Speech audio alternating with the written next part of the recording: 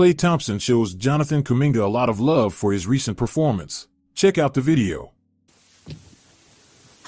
JK has gotten so much better with his pace and his ability to rise up over the defense in the mid-range especially. And his three-point shooting has been much better as of late.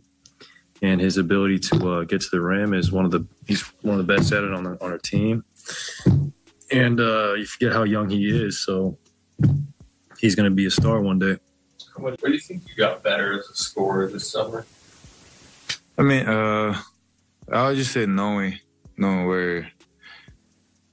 how defenders really playing me. In the past, I just put my head down and just trying to figure it out. But now it's like the game kind of slowing down and learning and just knowing that this is what I need to do to get to this point.